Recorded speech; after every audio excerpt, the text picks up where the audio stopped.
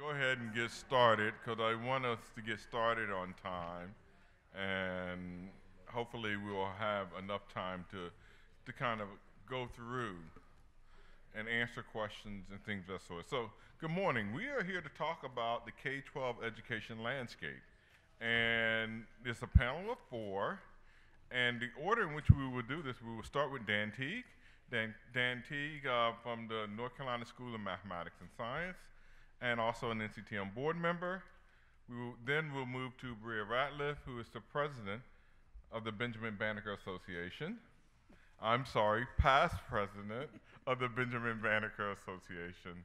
And then we'll move to Marilyn Strutchens, professor at Auburn University, former president of AMTE, past board member of NCTM, and doer of all things. and I'm Robert Berry. I'm the president of the National Council of Teachers of Mathematics, as well as a professor of mathematics education at the University of Virginia. And so, without taking up too much time, I'm going to let Dan get us started. And so, Dan, I'm going to start off with Dan. Thank you, Robert. As you can see from my opening slide, if I had heard Uri's presentation before I made it, I might have made a couple of different choices. But I'm gonna repeat a little bit of what he said last night. And to get us started, I want to talk about how we got here and where do we go from here. So, as with Uri, the Sputnik was a big deal. I was a young kid. I was 7 years old.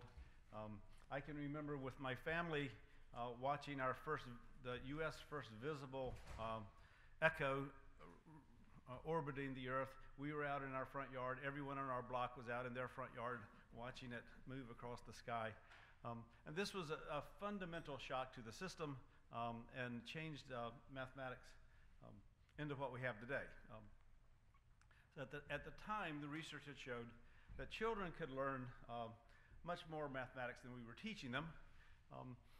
What wasn't discussed is whether or not that set theory and linear algebra and all the formal mathematical reasoning should be taught to everyone. But the basic idea is the programs were designed for the most capable. And as if everyone was going to be a mathematical scientist or engineer. And the process led to sort of a step structure like this. Everybody goes in, and at some point you decide, I'm full, okay, my brain's full of math, and I'm going to step off the track. And if you end up at the top, then you can be a mathematical scientist, and your life is going to be good. You have lots of options. Most jobs at the time didn't require a lot of mathematical sophistication. Very creative arithmetic for most of it, some basic algebras, but there wasn't a high need in most employment for calculus and beyond. So if you dropped out at some point, it's sort of a no harm, no foul. That you learn some stuff you may not be able to use. That's only to the good. But what we did not think at all of was how people thought about their experience in mathematics. And again, we're paying for that today. We heard it in the last session when we go and people say mathematics was their worst subject. They hate mathematics. It was a burden to them and has been an obstacle all their lives. That's part of what we created by having them take courses that were of no practical use to them and at some point get fed up and leave. So this is a problem of our own creation.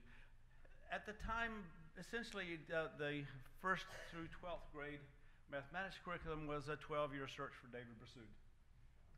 Who's going to become a mathematician? And it was extraordinarily good at finding David Bersouds. It's one of the reasons, Jim Lewis's question about what about the professional mathematics community, the mathematical researchers, do they need to be on board for us to be successful in our endeavors? And the answer is absolutely yes, they do. They're interested in perpetuating the process that found them. Okay? There's a group that's very, very successful from this process. In fact, that includes a lot of us. It found us. We're in mathematics as a result of this process. In my high school, we had my 50th reunion earlier this year, and almost no one went beyond Algebra 2. There was one section of pre-calculus, and there were two of us who ended up taking calculus. But other than that, they were in the process. They dropped out at Algebra 2 because that's what they needed for the UNC college system, those who were going. Again, how they felt about it really wasn't important. Here's what we have today. People aren't dropping out at Algebra 2. There are 800,000 students taking calculus in high school. More than 100,000 of them before they reach 12th grade. So how does that happen? Well, not because they're all planning to be mathematical scientists. They're not. Why are they doing it? Why is there this great push towards calculus? Well, primarily, I think, for college admissions. Okay? And one of my advisees a couple of years ago was adamant about taking BC calculus her senior year because she wanted to study psychology at Duke. You can't study psychology at Duke without BC calculus. Is that because calculus is really important to the subject of psychology? No. You can't get into Duke to study anything without having BC calculus. And so all of the students who intend to go to these to selective schools, now of course all of them don't, so there's this push, this drive that they feel that they have to have this subject despite its irrelevance to their goals. And that's part of what we're going to try to change. We're going to try to say, no, there's a better way of doing this.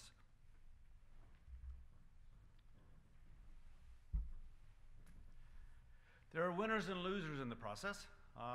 It advantaged some and damaged many. And here's one of the big issues, and it's part of that PR conversation we were having earlier, that there is a group that's advantaged by the system. And if you're going to say, we're no longer going to put all our emphasis and all our effort on you guys and finding who the future mathematicians and mathematical scientists are, we're going to put energy into making mathematics work for everyone, they're going to see that as a loss. They're not getting the attention that they used to get, and they're going to fight back. And these are oftentimes the more affluent part of your student population, and they're the more affluent parents, which have a little bit more power and ability to make trouble if they want to. And so just something to be considering, that how are we going to address these issues prior to us rolling out whatever plans we're coming up with. Because those parents, we need to talk to those parents to get them to understand that your son and daughter are still going to be just as well prepared as they ever were. That it's not a loss to you if someone else gets some attention that they haven't heretofore gotten. I think that's really important to think about. There are many things that are different now than back then.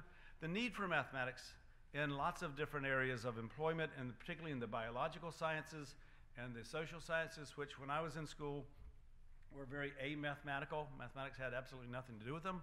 But now mathematics, particularly network science, is fundamental to our understanding of modern biology, and it's fundamental to our understanding of sociology and all of the social sciences. So mathematics is becoming more important for more people for different reasons. Again, the students taking the advanced courses, when I was in high school, you only took calculus. If you took first semester calculus only if you intended to take differential equations and multivariable calculus and linear algebra. It was a part of a structured plan for you. This was going to be a part of my life. I need this as a working tool for me. No one took calculus as an elective. Okay? The vast majority. So a course was created for those who were going to use it as the basis for their future. That's the same course we're teaching today. But the vast majority of students taking that course have no interest whatsoever in the follow-up courses. And so again, there's a mismatch there. Even for our strongest students, there's a mismatch in terms of what we're giving them and what they need. And again, I'll re-emphasize this several times. Students' experiences in mathematics is vitally important to the field of mathematics, particularly those who leave early. How they felt about their experience is really important in terms of how they vote, in terms of supporting your mathematics program. If you're going to make some changes to your mathematics program and need funding to do it, These are the people who are going to decide whether it's worth their tax money to do it. And so their ideas and feelings about mathematics and how valuable it is really, really important. This is from Tracy Zager's Becoming the Math Teacher You Wish You'd Had. This is a wordle of how mathematicians think about mathematics, play, invent, passion, absorbing, and how mathematics teachers think about mathematics. Alone, wrong, lost. Okay. Now, imagine the students. Wordle, what would it be? But again, this is the fight that we're doing. That there's this sense that it's created as part of some grand testing procedure to figure out where we belong, and we're constantly being told, well, we don't belong here. And so we need to, again, that's something that these pathways is trying to say, no, that's not true. Mathematics is really important, just not the mathematics that you've been seeing so far. Mathematics is quite varied and attends to all of their interests. Mathematical identity is super important. It's a person's changing view of him or herself in a social context, influenced by their experiences, personal history, and other events. Their mathematical identity is how they see themselves with respect. What's their relationship with mathematics? And building that mathematical identity is super important.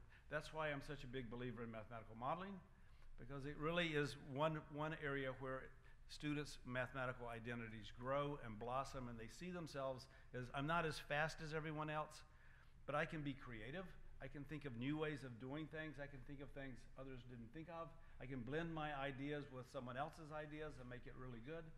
This idea of I can do this is really, really important. Teachers' mathematical practices play a huge role in student mathematical identities and their feelings about mathematics. Alan Schoenfeld found that if you're teaching students in sort of the traditional lecture, demonstrate, then give assignments, that students who are particularly good at mathematics and really like mathematics oftentimes bail out for a more interesting subject because they're not engaged in the process themselves. They're always borrowing your brain. What did the teacher tell me to do? They like to use their own brains. There was a study a number of years ago, and it's just escaped my mind who did it, but they were asking social science majors and math and physics majors to sort of talk about why they like what they're doing and why they don't like the math classroom. And the sense of it was they said that, well, in the English classroom we would read a book and the teacher would say, what did you think about it? They don't want to ask us about what some professional reviewer thought about it. What do you think about it? What did you think was good? How would you change the last two paragraphs? In the mathematics classroom, nobody asked us what we think. It was, what did Descartes think? What did Newton think? They were always borrowing someone else's brain. And they really wanted to use their own brain. And again, that in mathematics, the active learning idea is to have them use their own brain. The mathematical identity is, again, super important. And it plays this role in, once they leave, what do they think about mathematics and how do they think about themselves as mathematics? The notion of ownership has also been mentioned before. Having the feeling that this is my subject. This part of mathematics is my subject because it attends to the issues that I'm interested in. It relates to I'm really interested in political science, where there's mathematics that talks about that.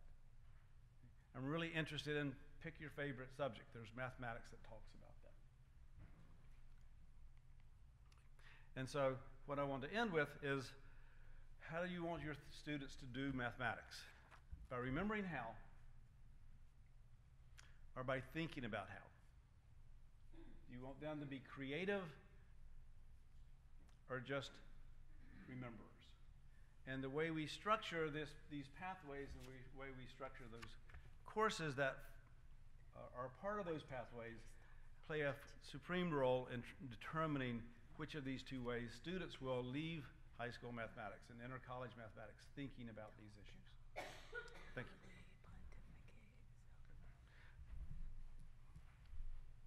I'll stop. All right, well, thank you.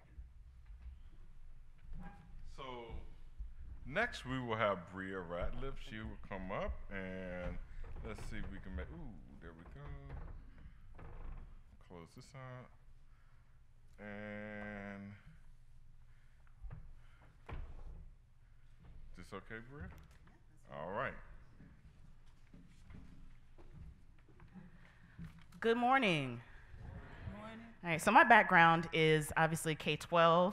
Spent a lot of time teaching all elementary, middle, and high school mathematics before being a curriculum director. I tell you all of that because I love professional development, and I know that just sitting still in seats is not the best way to learn. So what I'd like you to do right now is put down your tablets, your computers, and your cell phones, and I'd like you to, as much as possible, form a line in the center of this room.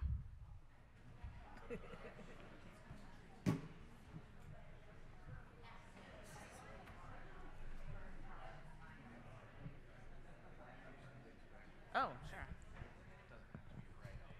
Oh, okay. Oh, well, thank you, thank you. I was gonna say like Rachel Levy, I don't really need it, but I know they're recording, so. Leave it. It can be disjointed. Thank you for asking that question. Okay. I see some people are still finding their way to the line, and so I will wait for you. So I want to ask you a series of questions. If the answer to the question I ask is yes, I'd like you to move one step closer to the wall that's to my right. If the answer to the question is no, then I'd like you to move one step closer to the wall to my left. Okay? So here's the first question, or statement. I'm sorry, it's a statement. I had a positive high school mathematics experience. Yes is to the right. No is to my left.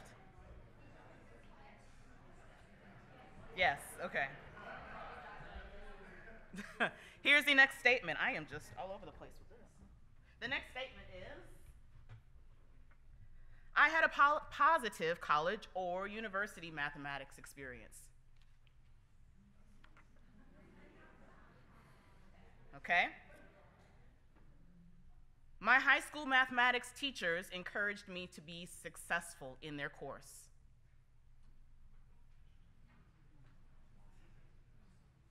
Okay. I was encouraged to take advanced level mathematics by my high school teachers.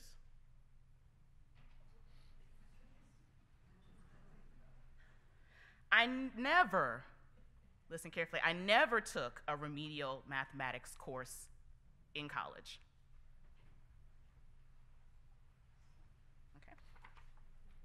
I was told that I was a high-achieving student and led to believe that I should be confident in my skills in mathematics.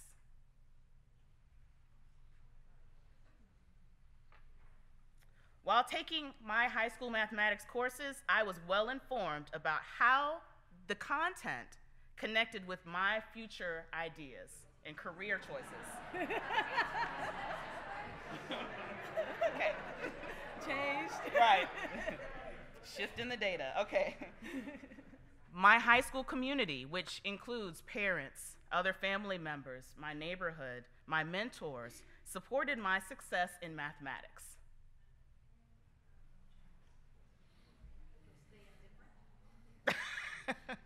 You could stay indifferent, I guess. And there are two more statements. My community, same group of people, was well informed about the options available for mathematics courses at the high school level. The last question. I was always part of a majority group in my high school mathematics classes. That could be by gender, that could be by race, ethnicity. There are a lot of different majority groups. Now I want you to look around the room. Turn around if you're near the front and look at the data that you have created. And what this tells us about not only our experiences of people who are, we would say, successful in mathematics, successful in our education system, but to me it says what our organization is often talking about and researching on is that mathematics is definitely a cultural activity. And by culture, you can have a seat. Thank you. Oh, thank you. And so by culture, what we're talking about here, I'm sorry, Dan, thought I had more room. We're talking about those beliefs, experiences, and those attitudes about how mathematics is taught, how it's learned, and what people are exposed to. And so, in the state of Texas, where I'm from, we have a high school mathematics course called Advanced Quantitative Reasoning. And maybe you do in your states as well, or you're working on developing it. But I'd like you just to take a look at the course description of Advanced Quantitative Reasoning for just a minute and read through that.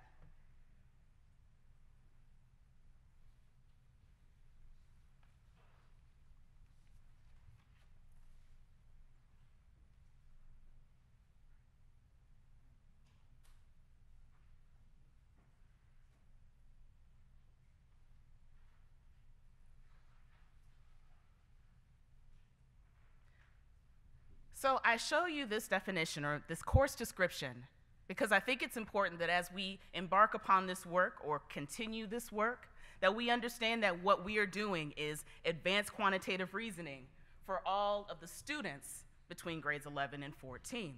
So we are using reasoning, we're taking data, we're developing plans and putting in place structures that will be long-term. They're longitudinal because we want them to develop and apply skills that are necessary for this constantly changing world. And so I know David had said we don't really have answers, but actually I think we do have some answers, and we are in many cases, we are working towards advocacy, changing our marketing structure, how we present to the world what it really means to be quantitatively literate.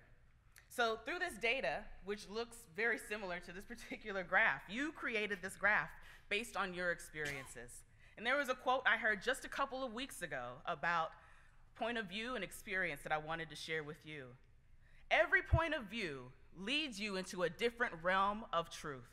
It really depends on perspective. So whether my perspective is that of a state-level administrator, whether my perspective is that of a teacher or a professor who is, we'll say, in the trenches every day, or whether I'm a policymaker who generally only goes by data and presentations that come from those groups, there is truth to each perspective. We have to figure out how do we align those truths to really make change. So what is the effect of culture in mathematics? One of the answers and solutions that I'd like to present, and a shameless plug, is that the Benjamin Banneker Association has developed a research journal. We call it the Lighthouse Almanac. And within this research journal, one of our authors, if you would stand, Dr. Kendall Brown, is in this room. We have worked together. Oh, yes, thank you.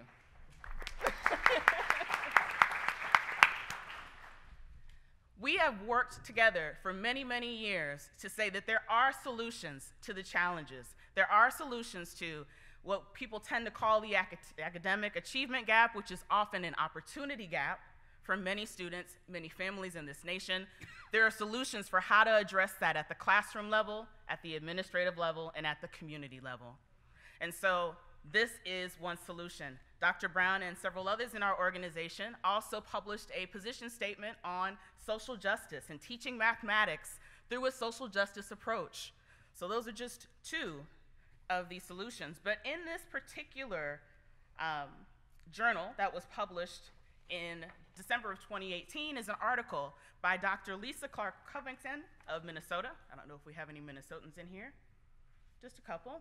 So the title of her article is Creating Math Communities in the Neighborhood. It's her research of work that she is currently and has been doing with middle and high school students in conjunction with the University of Minnesota from primarily communities of color. And so what she essentially talks about is saying that race and culture are not only core to the learning process, but they are central forces that organize our society and determine access to high-quality mathematics education. So my colleague Dan gave us an excellent definition of mathematical identity, and I have to admit I was a little nervous because I wasn't sure how deeply you were gonna go. So I just want to accent this by talking about how race and culture do inform mathematical identities. And I'll provide, at the end, I will show you all of the particular references from which this work comes, because I never want to plagiarize and take away credit from the actual researchers. So we found that obviously mathematical identity does. The participation in math has a profound effect on what we believe about ourselves as learners. It is a social concept. It is developed on a social construct, and there are so many factors. That in itself is a multivariable learning experience because there are experiences that we have that impact how we learn.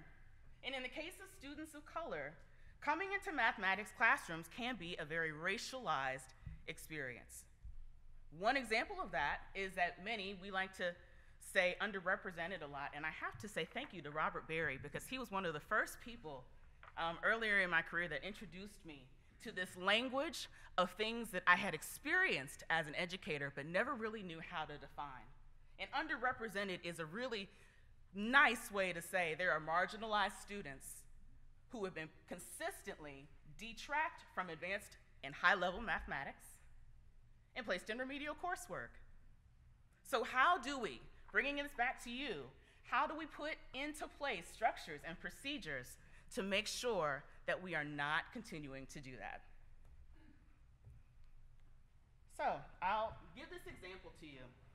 One of the ways that that is done is by building and influencing positive mathematical identities from early mathematics all the way up through high school and college. Benjamin Banneker was a mathematician. He was a scientist. He invented many, many things. He served actually as a surveyor for the city of Washington, D.C. He is really what we call one of the most Renaissance types of mathematicians, the types of mathematicians that we're trying to create today. So when we work with students in a lot of our outreach programs, we present them with this particular mathematics puzzle because Benjamin Banneker also wrote several mathematics puzzles. So since many of us are mathematicians and math teachers, I want to give you a minute just to think about how you would solve this particular problem, and then I'll talk to you about the importance of this particular problem.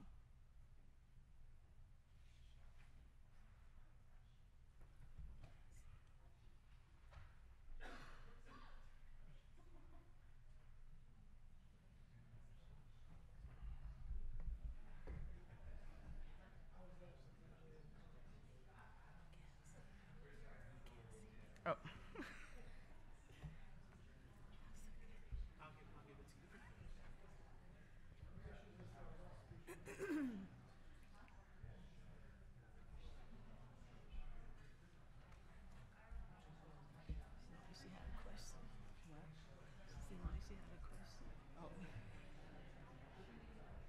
What?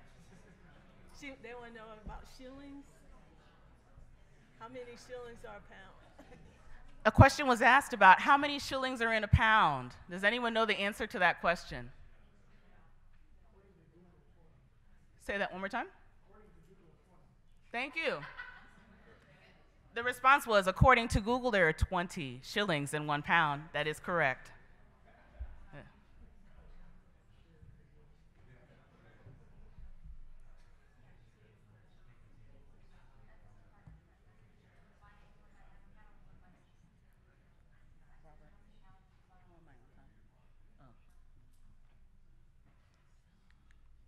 Okay. If you're interested, and I'll keep talking and talk about the importance of this to our children, Benjamin Banneker's math puzzles, this is one of 6 that is actually available on the AP Central website. So if you Google Benjamin Banneker puzzles, AP Central, you'll find it there. You'll find suggested answers to many of his puzzles, as well as how the particular author, which is a teacher, aligned them to grade level expectations. So this particular puzzle is aligned to 10th and 11th grade mathematics expectations based on what we'd say is, and I excuse my pronunciation if it's off, Diophantine equations or polynomials, correct? Were there many people that attempted to solve this using polynomials and substitution of integers and that level of mathematics? Okay, just a few.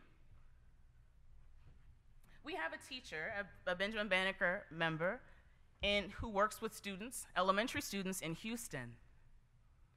And she presented this problem to her 4th and 5th grade students who were able to solve it pretty quickly. Now, when we look at the data and when we look at these students, many of this particular school is amongst one of the lowest achieving schools in Texas. These students, looking at their data, would be some of the lower achieving students in mathematics. But I'll tell you, one of the things that she had done was first, in presenting this problem, she did change the language to more 21st century language. Because if we know that there are 20 shillings in a pound, how could we compare that to something that's useful to us today? That's really a question for you all. I heard a couple of things, and a nickel is 1/20th of a dollar.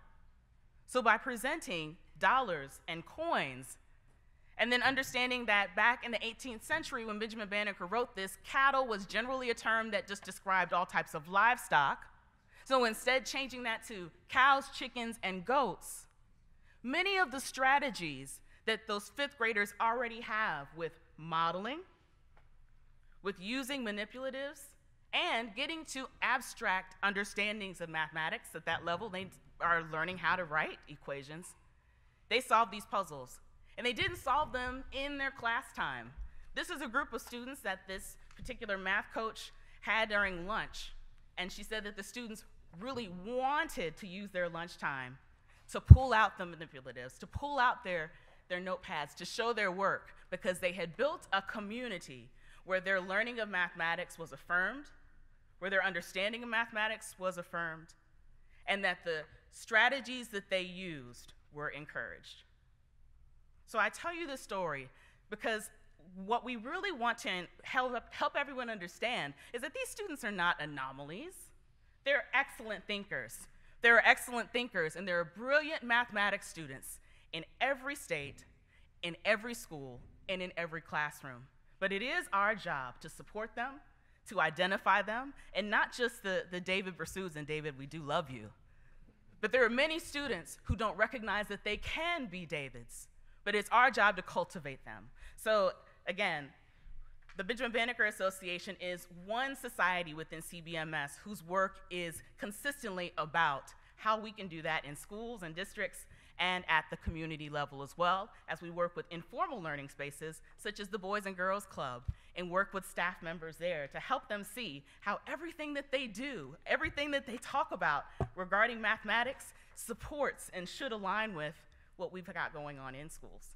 So thank you for your time.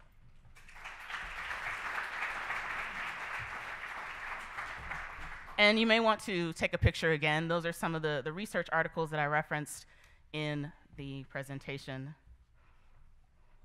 And just one more slide, Robert, sorry.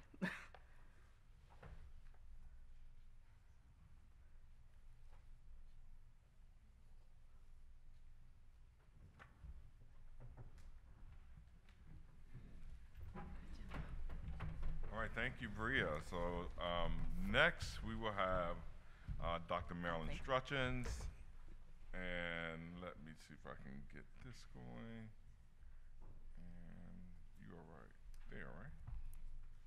Yes.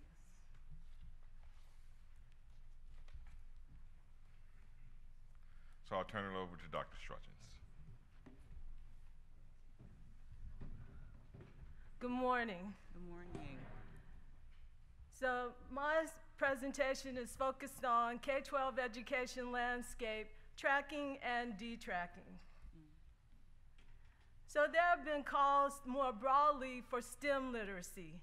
Modern STEM education imparts not only skills such as critical thinking, problem solving, higher order thinking, design, and inference, but also behavioral competencies such as perseverance, adaptability, cooperation, organization, and responsibility. Moreover, STEM skills such as computational thinking, problem finding, and solving, and innovation are crucial for people working to manufacture smart products, improve healthcare, and safeguard the nation. And these skills are valuable assets across many other fields and job categories. Moreover, as Dr. Berry mentioned this morning, from catalyzing change Calls for mathematical literacy include each and every student should learn the essential mathematical concepts in order to expand professional opportunities, understand and critique the world, and experience the joy and wonder and beauty of mathematics. However, there are many students who are tracked into dead-end courses where they do not get an opportunity to experience the joy and wonder of mathematics, let alone develop skills in the mathematics that they need on a day-to-day basis, or are being prepared for options in terms of career paths. So what I'd like to share with you now is and with my reading glasses on, I can't see anybody, but I'm gonna have to put it back on to read. But I'd like to share with you a scenario from an article written by Jenny Oakes. She's a person that has done a lot of research related to tracking. And actually, this is an article within her article from the New York Times. And it's called The Segregated Classrooms of a Proudly Diverse School. Columbia High School seems to have it all. Great sports teams, great academics, famous alumni, and an impressive campus with Gothic buildings. But no one boasts about one aspect of this blue ribbon school. That is, its classrooms are largely segregated. Though the school is majority black, white students make up the bulk of the advanced classes, while black students far outnumber whites in lower classes, statistics show. It's kind of sad, a senior who is president of the senior council said. You can tell right away just by looking into a classroom what level it is. This is a reality at many high schools coast to coast. Educators say that leveling allows smarter students to be challenged while giving struggling ones the special instructions they need. But many students, especially those in lower levels, which often carry a stigma, say stratifications makes the rocky adolescent years only harder. And at Columbia High, there is no dispute that it is precisely the leveling system that has led to racial segregation. The superintendent of the district acknowledged that there were, in a sense, two Columbias. The de facto segregation is most visible at the extremes. Statistics for this year show that while a level 5 math class, the highest, had 79% white students, a level 2 math class, the lowest, had 88% black students. Levels 3 and 4 tend to be more mixed, though a school board member said some white parents tell me that they know their kid belongs in a level 3 class, but they don't want them to be the only white kid in the class. A senior whose father is from Guyana and whose mother is Swiss said that some teachers do seem to have lower expectations for black students, but that he did not let them get him down. And in a way, he sympathizes with the principal. He said, she's got an entire black population that wants to get rid of the leveling system and an entire white population who would leave this town if they did that. So what's the principal supposed to do? How many of you know of schools where this situation exists? And as a provider of professional development, I often go into school systems where this is a reality for many students. And it's sad that you can tell what level a class is based on the students who are in the class. This should not be. So catalyzing change, and again, these are key recommendations that you've heard from Dr. Berry, and I have been struck throughout my whole time here how much there's overlap in a lot of our presentations, but we can't help but for it to be that way because of the issues that we are addressing. And so the key recommendations state high school mathematics should discontinue the practice of tracking teachers as well as the practice of tracking students into qualitatively different or dead-end course pathways. And Robert's going to talk more about tracking teachers, so I'm going to focus on the students. High schools should offer continuous four-year mathematics pathways with all students studying mathematics each year, including 2 to 3 years of mathematics in a common shared pathway, focusing on the essential concepts to ensure the highest quality mathematics education for all students. And here again, these are significant structural barriers within educators' sphere of influence. Tracking students into course pathways that do not prepare students for continuous study of mathematics, tracking teachers in ways that deny certain students access to high-quality instruction, and then providing inadequate instructional supports both before and during high school.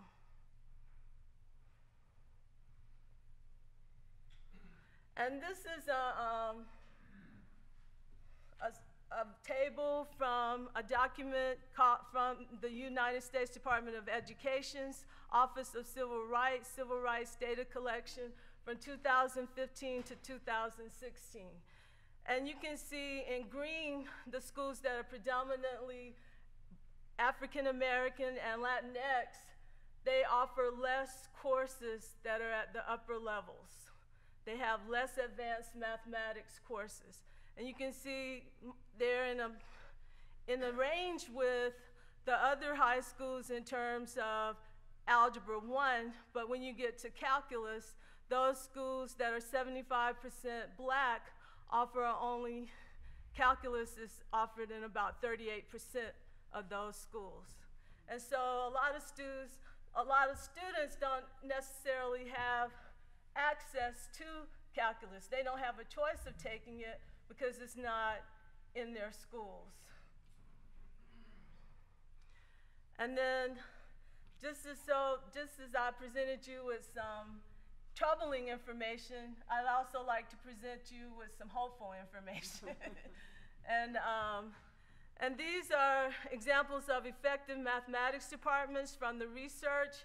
Railside High School, as talked about by Bowler and Staples, they talk about how teachers really worked across the grades. This morning, Dr. Berry talked about a balance between teachers teaching both upper and lower courses so that all of the students experience different teachers and all of the teachers own the students.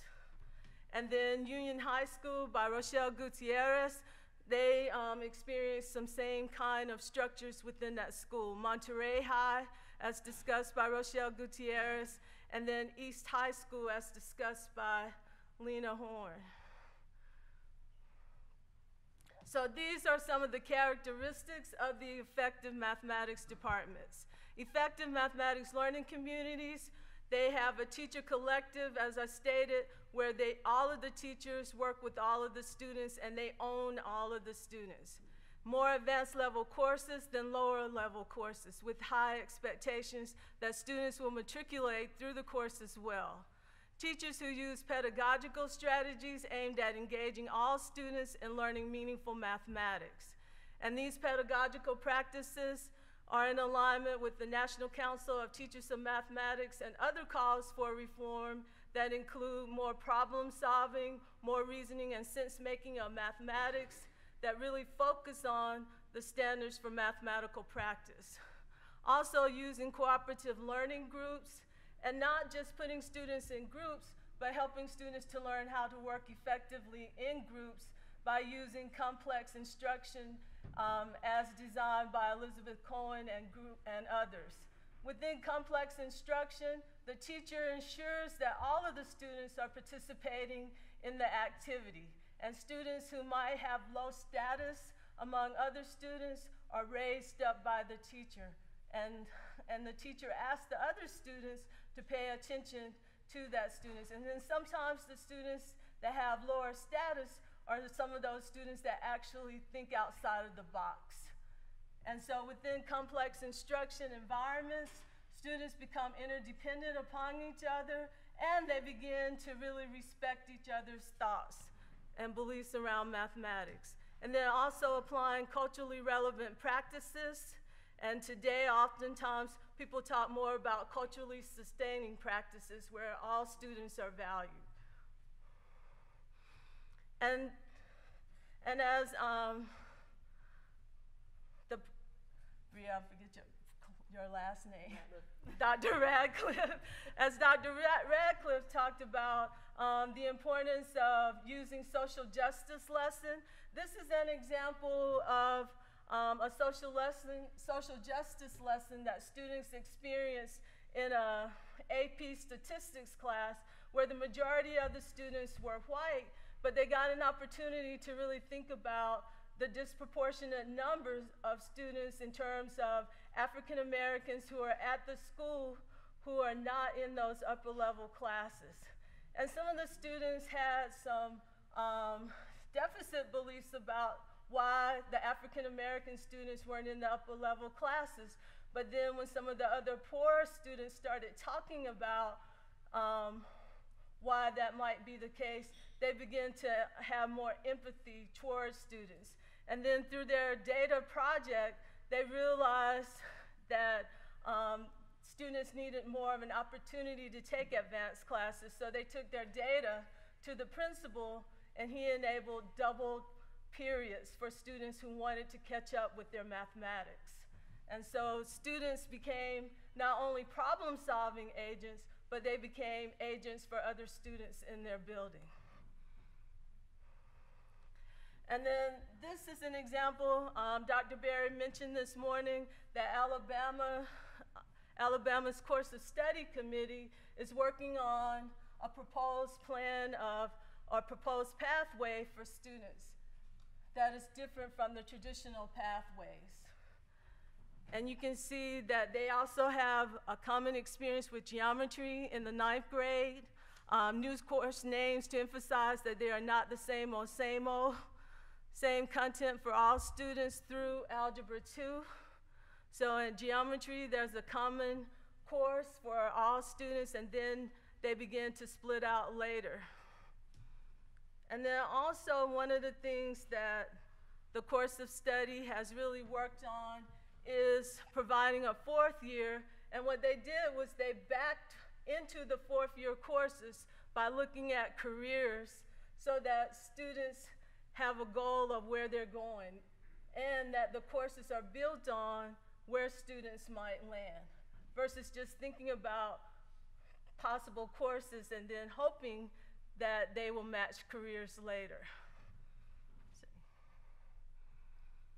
And then as Dan mentioned, and also as Dr. Teague and Dr. Ratliff, I know everybody by first names, so trying to remember and keep up with their last names is interesting. But, but each of us have talked about identity. And according to Nasir, the relationship between learning and identity is bidirectional, with access to learning supporting stronger identities and identity in turn supporting learning. And this is an example from Frank and Hicks's from Access and Equity Promoting High Quality Mathematics in grades 9 through 12. And this student's name is Terica, and she is an African American student who had thought about calculus as being only for the whiz kids. She didn't think that she could be successful in that class, and her grades weren't like straight A's, because most people think students who make straight A's are the ones who are going to go into calculus.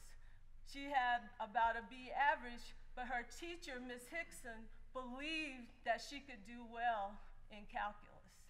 And she ended up at the end of the semester doing a report and presenting to her class with a lot of poise and confidence, a topic that she had not even studied within that class to her peers, and did it really well.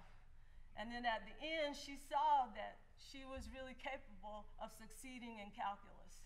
And so we can turn things around, because it's not only policies that hold students back, it's what students come to believe about themselves, and they select courses that are less rigorous because of stereotypes and beliefs that are not just held by other people, but they're also held by students because of what they've come accustomed to over the years. And so we can't just wait until high school to start building students' mathematics identities, as Dr. Ratliff presented with the elementary students. We have to start early on with that vertical alignment. And then this is just showing that throughout the years, NCTM and other organizations have called for changes in the teaching and learning of mathematics in grades K through 12, with more problem solving and reasoning and making sense, along with the Common Core state standards. And then, as you all have heard today from several of the organizations, different reports calling for changes not only at the K-12 level, but at the college level as well. And then NSF has sponsored a lot of projects around broadening participation. And so the time is now.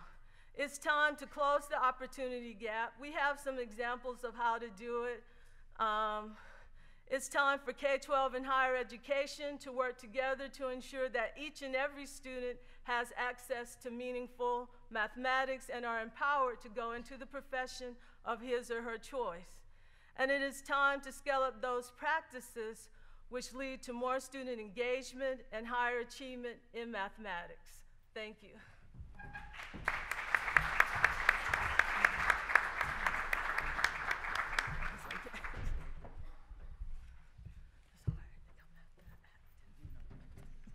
All right, I feel like I need to play Sam Cooke's Change Gonna Come. Some of y'all know what I mean then, right? All right, cool, that's all right. So I'm in the fortunate position because I'm last, and the fortunate thing is that as Dr. Strutchens and all of the panelists have mentioned, so now I'm losing names now. Here we go. I'm going to call y'all by your first names. Is that all right? Okay, all right, cool. All right, so this morning I talked about catalyzing change, and I actually want to kind of back up a little bit and dig a little bit deeper with catalyzing change.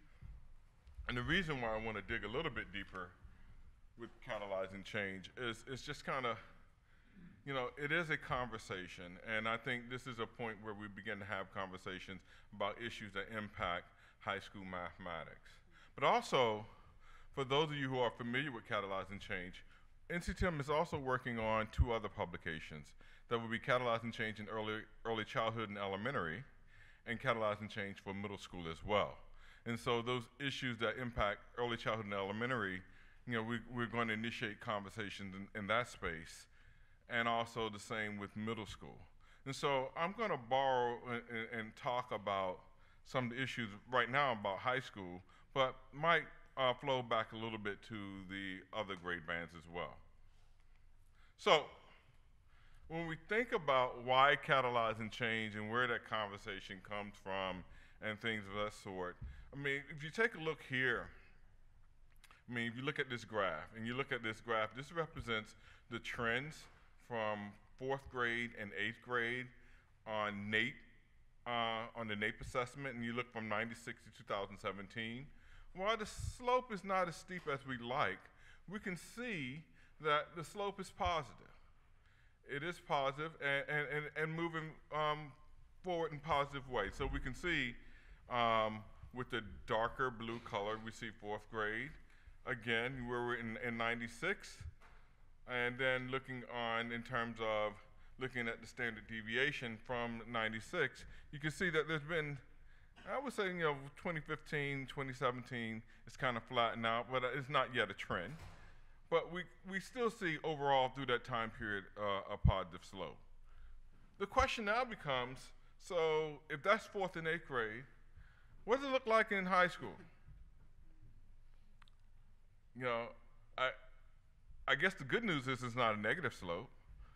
But the more challenging news, what's happening while there is some positive impact in 4th and 8th grade, what is happening in high school where the slope is relatively flat? And oftentimes in catalyzing change, we talk about this as an implementation gap. And an implementation gap, we refer to it as a way of how can we impact teaching and learning of mathematics in the ways that's happening in 4th and 8th grade that may not yet have been realized in 12th grade or in high school. And so that realization on, the use of tools, the use of discourse in classrooms, the idea of students connecting to one another. How do we build engaging classrooms that students are collaborating with one another in a way that we see some positive impacts in 4th and 8th grade, but not yet realized in high school. And so those are the things that when we say the implementation gap, those are the things that we're talking about. But we also know what happens in high school mathematics, as Dr. Strutchens mentioned earlier, with regards to tracking. That tracking happens much sooner than kids, than high school. And so we know that in elementary, sometimes we refer to it as grouping, and a language of grouping that happens in elementary schools. When we say grouping, I've been in a school where we have the redbirds, the bluebirds, and the eagles, and it's not, that's not a mystery who the eagles are, right? So I want to know, how do you distinguish the red and the bluebirds? And so it is one of those things when we think about relatively grouping that happens in elementary. In the same way that grouping now has impact of what happens in middle grades. And when we think about the grouping in middle grades, now we're thinking about courses. In elementary, we're thinking about grade bands, and sometimes there is departmentalization that happens in elementary. But now we move to middle school where we're thinking about courses, and students are grouped in courses where there is in some places, I'm hearing some places where there is 6th grade Algebra 1. I'm like, whoa, wow, that is very interesting. And then, but more likely you might have an on-grade level course, and then you have what it might be a 6th grade compressed. How many of you heard the language of compressed courses? So it might be 6th and 7th grade compressed in 6th grade, and kids are taking those kinds of courses. So, kind of got off track a little bit with the tracking, but I want to get back on track in terms of making a case and why we need to have these conversations. And so when we look at PISA, and PISA is the Program for International Student Assessment, the U.S. is trailing behind its international peers. And we know that young adults are not only lack preparation in numeracy and problem solving, but also mathematics to be participatory in a democratic society. Matt Larson and I wrote an article in PDK, Phi Delta Kappa, in the magazine. And in that article, we bring up this whole notion of truth decay. And the idea of truth decay is the idea how we make sense and understand data. We're bombarded every day with data. And how do we prepare students to make sense and understand the kinds of data and understand what the representation of the data, is it truthful or is it mischaracterizing something in some ways? And when I work with kids, I'd love to use, I hope no one's from USA Today here, but I'd love to use the USA Today as an example of unpacking representation of data. Because sometimes there's some scale issues with looking at data, but also just, I want kids to be critical consumers. Mm-hmm. Critical consumers of the data that they receive daily. And I think that's how we use mathematics, to make sense, to critique the world. And I would argue it helped them experience the joy, wonder, and beauty of mathematics as well. So, when we think about our math curriculum, some of you may ask, well, why? Have you ever thought of why Algebra 1, Geometry, Algebra 2, why that sequence, and where did that come from? Well, actually, that comes from the Committee of 10 in 1892.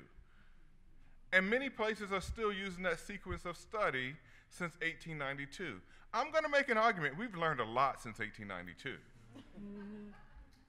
And because we've learned a lot since 1892, it might be time to rethink and renegotiate, course sequence and even how concepts are packaged, whether they're in courses or how they're linked.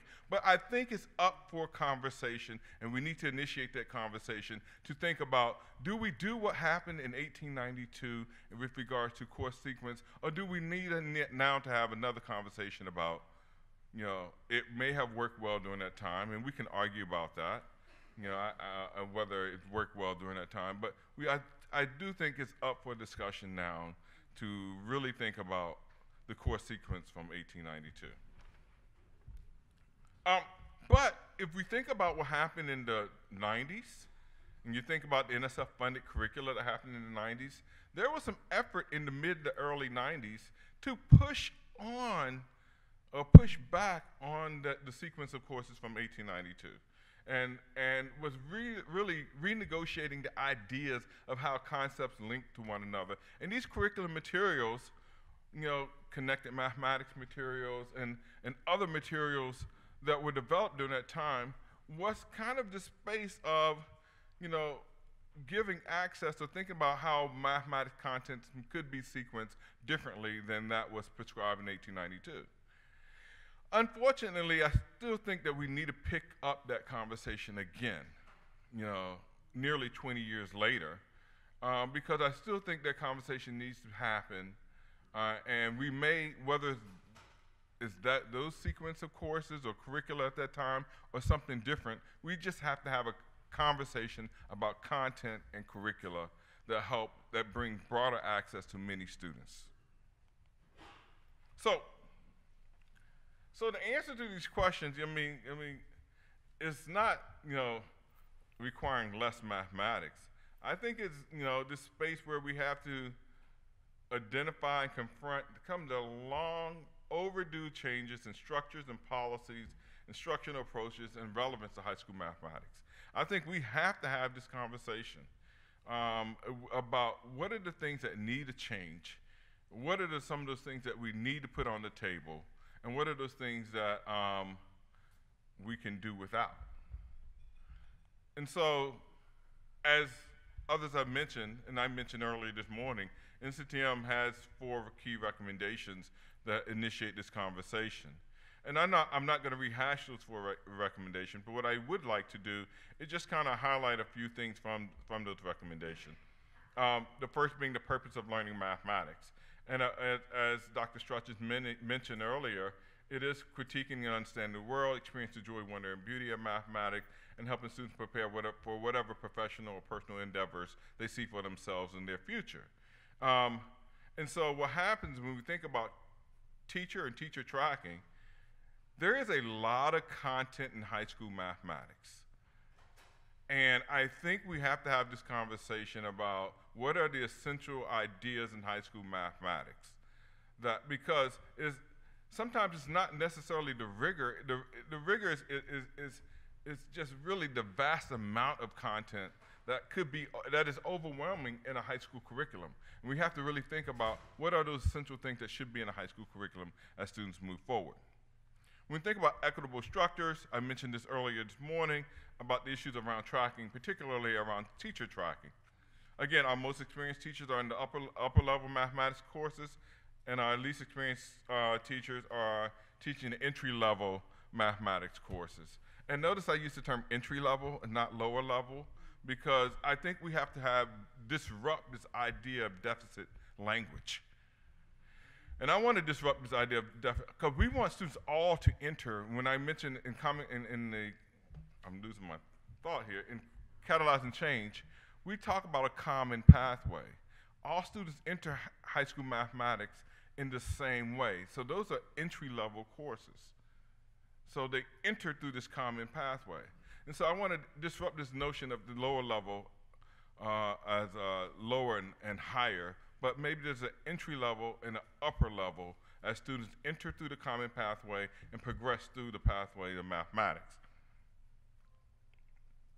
And equitable instruction, as mentioned by our panelists, the idea of identity and agency plays out in very significant ways as we think about that. And finally, the fourth recommendation is about the pathways. I mentioned this, we mentioned this has already been discussed in terms of some students are in what we call dead-end terminal pathways that don't lead them to, and here's the thing, when we think about mathematics courses and we think about sequence of courses, we also have to consider, well, what is a math course? A math course could be defined as a course that prepares students for the continued study of mathematics. If this course does not prepare students for the continued study of mathematics, whether formally or informally, we might have to think about whether that is a mathematics course. It is also a course that has significant mathematics standards. It also has significant mathematical experiences. And so if students are not prepared for the continued study of mathematics, then we have to really think about, is this a significant mathematics experience or math course? So I want to close out with actions and things that I think that we all should do. So I have actions for teachers, school districts, and policymakers. So when we think about teachers in school districts, schools and districts, I think we have to analyze and evaluate the systemic policies and practices and procedures that restrict students' access to and success in mathematics. What are those things that are restrictive? What are those things that allow some students to continue on to study through the upper levels of mathematics, and what are those things that restrict some students? I think we have to analyze teacher assignments. We argue for a balanced approach, and a balanced approach would mean an entry level and an upper level, and that the distribution of responsibility is shared among all members in a mathematics department, and all members, one can argue, at a school. We also argue for consistently implementing research-informed and equity-based instructional practices. And in catalyzing change, we use the 8 effective teaching practices from principles to action as we unpack those ideas as related to identity and agency. So for policymakers, I think for policymakers, we have to develop policies that support meaningful 4-year pathways that support students' learning of the essential concepts. Again, this is a discussion about pathways. What are those things that we want students to continue to study mathematics? And it might mean negotiating what are some of those courses that support students' thinking. It would be great to think about some of these interactions between some of our CTE types of courses and mathematics courses. It would be great to think about how can we use statistics in interesting and different ways that might connect with students' interests.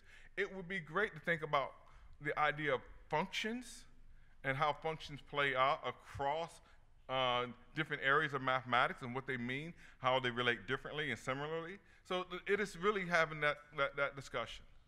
Policymakers, developing policies that support the study of mathematics so that all students have professional opportunities, can understand, critique the world, and experience the joy, wonder, and beauty of mathematics. Wouldn't it be great if all of our students left high school having a sense of joy, wonder, and beauty? And one might argue that many of our students don't have that sense of joy, wonder, and beauty as it relates to mathematics. I know I didn't when I left high school mathematics. I don't think I experienced joy, wonder, and beauty until I got into graduate school. I just persisted. I hung in there. I survived. And I don't want any child to go through high school or even college or even graduate school saying that they survived mathematics. I think we have to figure out a way that we can build in ways that students want to persist and experience that joy and that wonder and curiosity and beauty of mathematics. I think we have to de-emphasize the race to calculus, and this is a biggie. I mean, we've heard that language. We heard from Dan, we heard from Yuri, the race to calculus. We have to de-emphasize the race to calculus. And that means having a conversation about calculus and statistics and what pathways might mean in terms of student preparation. And finally, I think we should develop assessments that align with and emphasize the essential concepts. And so how do we measure that? And what data do we need to get at those things? So I'm going to stop here. We have time to take questions, and I'm going to join my panelists here. Well, I'll stand here, and then I'll distribute questions. That way I can probably. So right now, so here we go. So I am a university professor. And so one of the things I do in my methods course, and sometimes I ask, questions or compliments? So we will take questions or compliments because we can, it's a pedagogical thing. So right here, here's a question or a compliment. And a compliment, rather. Well, I'm coming from higher ed, and the question I have is around students taking ownership of their own learning. This is something that we talk about, the faculty talk a lot about. And I was just wondering, and in higher ed, we don't do that good of a job, but I was wondering what's being done at the K-12 level in terms of students taking ownership of their own learning. So the question is, what is being done at the K-12 level in terms of students taking ownership of their own learning? I'll turn to my colleagues here. Well, I think one thing that's happening in a lot of places in a lot of different ways is moving to a more active learning representation for how mathematics is done, so that students, I mean, first of all, in order for them to take ownership of their own learning, they have to believe that is possible, that it's a real thing, that mathematics is understandable rather than something that's just memorable. So I think sort of building this belief that yeah, we can figure this out. It may be not something we haven't seen yet, but we can, based on what we know, what do we think it's going to be? And then sort of clarify their ideas, but I think a lot of the developing the ideas with the students is a part of that process of them saying, no, I can actually do this. And so I think that's important. I think it's important too for us to be honest about the fact that at the K-12 level, we're still very challenged by that. And I think one of the challenges also is in our definition of what ownership really means. Are we talking about ownership of the content of learning mathematics? Are we talking about ownership in whether or not you're completing all of the assignments on time and you're taking, I guess, ownership and accountability? We probably need to better define that, but we're still challenged by that too. And I agree with both Dan and Brea. And one of the things that we really focus a lot on, I'm a mathematics teacher educator, and I work with pre-service teachers. And we focus a lot on them using the mathematical teaching practices advocated by the National Council of Teachers of Mathematics. And a part of those 8 mathematics teaching practices is supporting productive struggle, and then helping students to assess their own learning. And then we're finding that the more teachers use those 8 mathematics teaching practices and really use them well with students, that students are beginning to take ownership of their own mathematics because the teachers are questioning them in a way that's not funneling them to answers, but getting them to really think about what they are doing. And so if there's a trend, you know, helping students to move from, and people have talked about this early on, about changing the culture of what it means to learn mathematics. If all we've had students do over the years is memorize and regurgitate, then when they get to college, they're not going to be able to take a problem and think about it in the way that mathematicians want them to think about. Stop doing a proof and all of that. But if we start in the elementary grades through high school, really helping students to participate in active learning, as Dan mentioned, and if teachers are using the pedagogical practices that we've talked about, we can have students to own the mathematics because of the experiences that they participate in. But if they're just learning it in a traditional way, it's just like memorizing a poem that you don't really understand. Right. So let me add one more thing with that.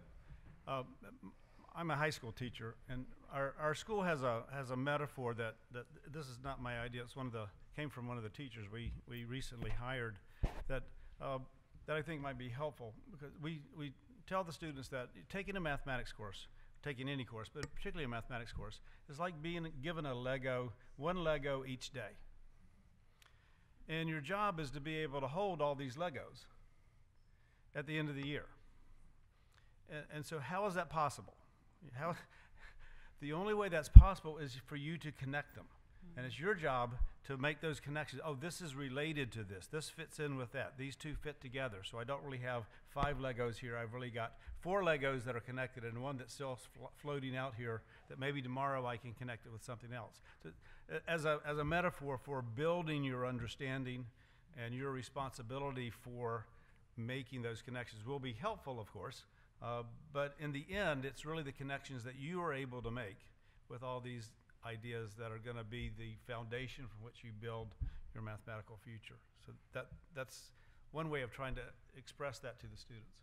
And I would add to this idea of ownership. I mean, so the idea of students owning the mathematics, and one thing I would push back on teachers, how do you own your students? Mm-hmm. And when I say own your students in the sense of how do we honor who they are and how they come to us in our classrooms, and what do we do to support how they come to us? They come to us how they come to us.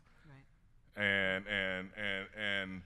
And how do we take ownership of that? And what do we do to support and move them forward in that space? It's about relationship building. And how do we build relationships with students? And how, and from that relationship, there's this connection. I mean, my research focuses on black boys. And I tell my boys all the time, y'all built this. This come from you. And so, we own this. It was stolen from us. And so with that sense of efficacy that comes from that, is something I want to give them ownership. This is ancestral.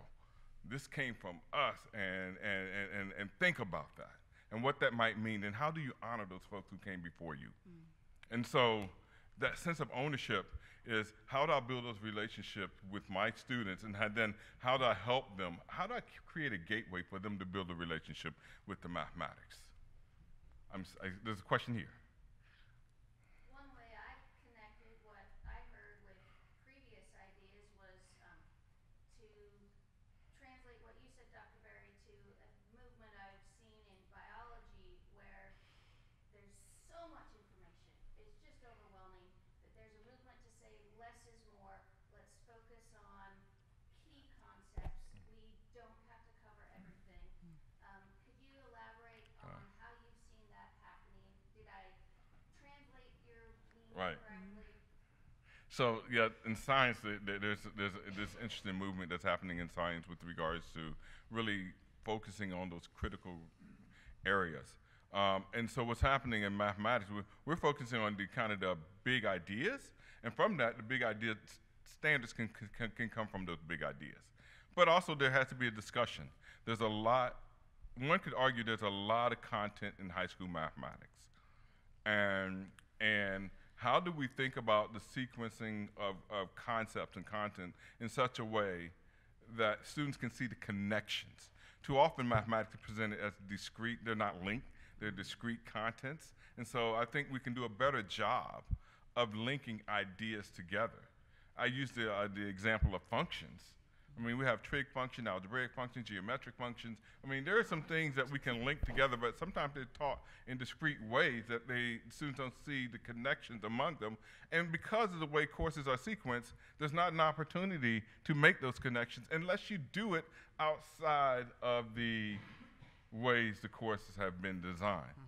Mm-hmm. And so we have to really be purposeful in thinking about that. And so I want to raise the bar that for us in the mathematics education community, in the mathematics community, let's have this conversation.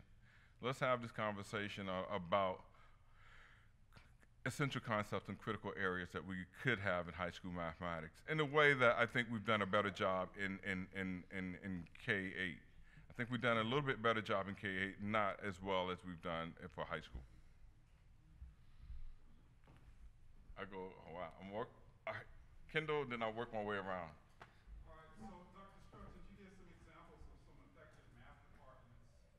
And, my experience has been often those are aberrations. They are not the norm. And oftentimes it is either teachers or administrators who take very kind of radical or bold stances and are really going against the system. And we know, for example, what happened with Brea High School is that they came up against the system and they lost. They ended up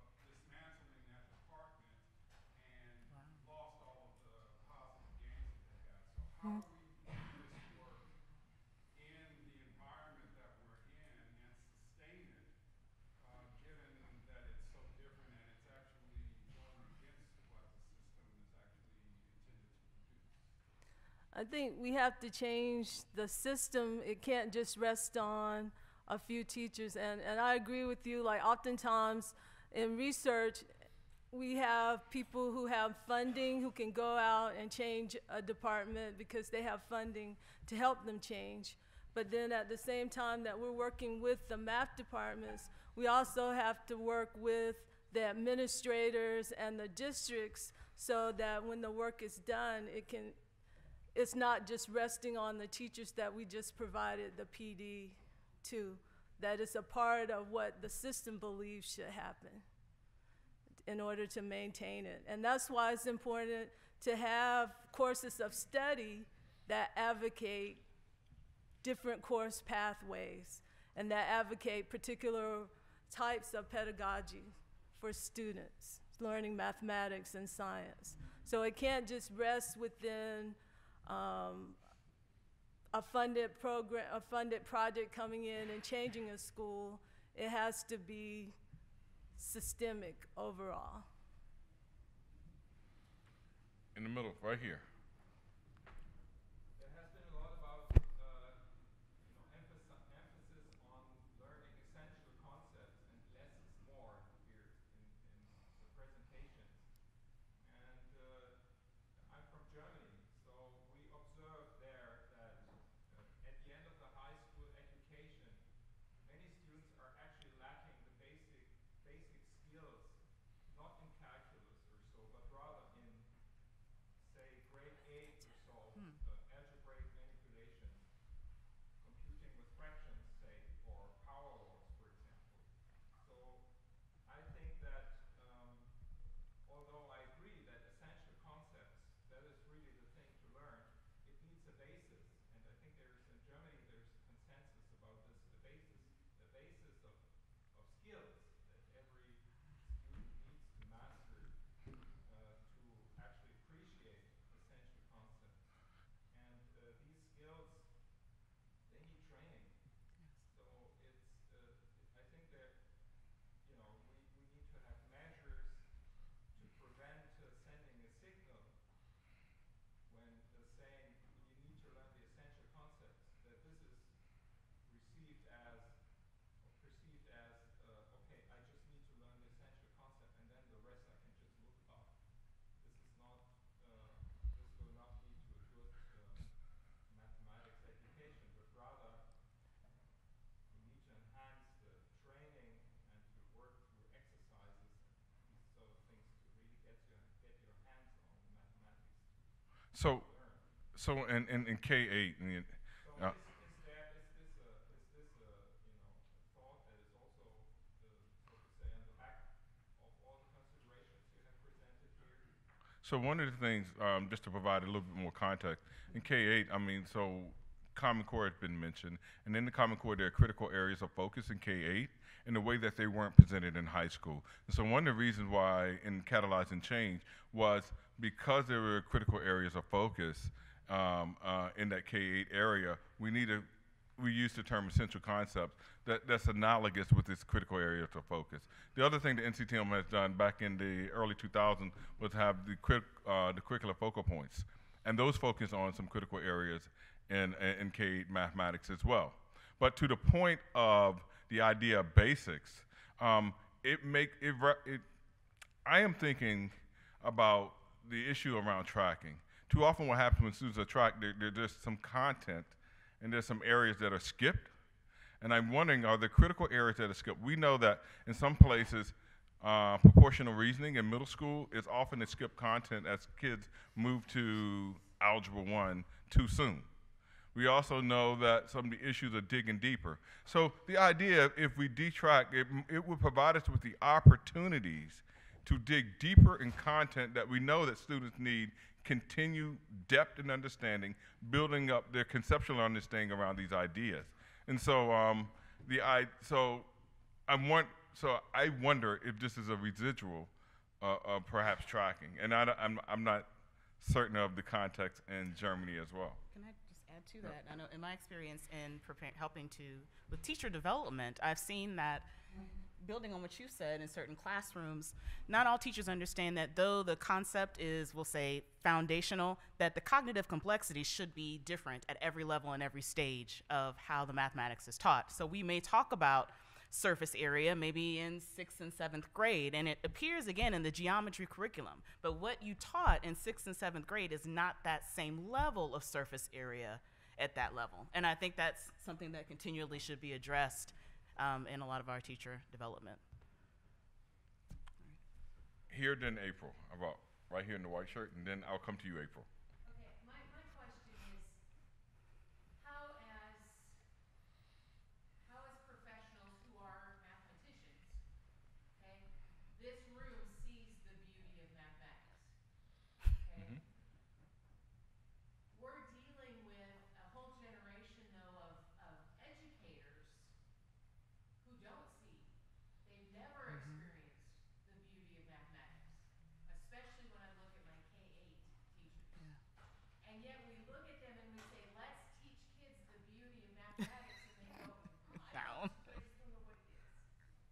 I mean, I even have I'm working at a high school, I even have an Algebra 2 teacher that will look at me and say, Bonnie, I would love to teach kids where this concept is in their real world, but I don't know. I don't know. I was a good mathematician because I could regurgitate and memorize really well, so I came to teach high school mathematics. But I don't know the beauty of mathematics. We're not going to change the culture and the atmosphere until we can change that group of people, so how do we do it? I think, like I've participated in Math Science Partnership. We had one for over almost 8 years, working with teachers. And one of the things that we found was really putting them in problem-solving situations where they had to really think about the mathematics in different ways, K through 12 teachers, and sometimes having K through 12 teachers solving the same math problems and seeing how they solved it from different perspectives. And it was really interesting because sometimes the elementary teachers would solve a problem just by drawing a picture, and their solution was really strong. And a mathematician or a 12th grade teacher would solve that same problem using algebra, and it was a long string of algebraic symbols, and the elementary teacher was like, why? You know, but the same thing is that they were both challenged to think about that same problem and to solve it from their perspective. And the elementary teachers grew through that process of having challenged problems, and some of the problems they could even use in their classroom, but they were non-routine problems or problems that they hadn't seen before, and they had to think about them in a different way. And it caused them to really think about mathematics from a standpoint of not just memorizing rules and formulas, but really having to reason and make sense of them for themselves. And there are people who have developed math circles and all kinds of other things to engage teachers in problem solving and thinking about mathematics differently. And even having teachers to participate in social justice lessons and other kinds of lessons that they have not experienced before, to really think about mathematics and what it means to really learn mathematics. So I'm going to add to that. One of the things that I think we essentially have to do as a community is get into the advocacy space. Mm-hmm. When I say get into the advocacy space, when we look at the last administration budget as it relates to professional development and mathematics, it was zeroed out. We have to rise up on that. And when we think about, you know, how Eisenhower money was back in the early 2000s and things of that sort, it is that there's not funding to do those kinds of things. And so we need to be in this advocacy space so that we can advocate for funding to support teachers to do the kinds of things that we know that will have a positive impact on students' experiences and teachers' experiences in mathematics. And so in order for that to happen, we need money in this space for that to happen. And so I think we have to get into this advocacy space to push back on the kinds of federal budgets that come forward as relate to professional development for education. April? Okay, so I don't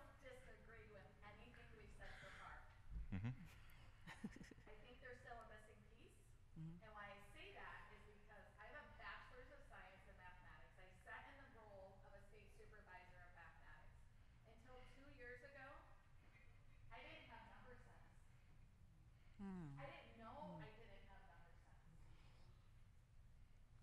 And I recently said that to Jeff Wells, who's from Iowa, and Seth is our national staff coordinator. And he goes, well, how do I know if I have number sense? And can you take me somewhere and privately test it? That's a, hey, The that's real. national staff coordinator. And some of you are like, yep, and you're shaking your head, and you've probably heard things like subitizing, the difference between object counting, verbal counting, Yep. and cardality.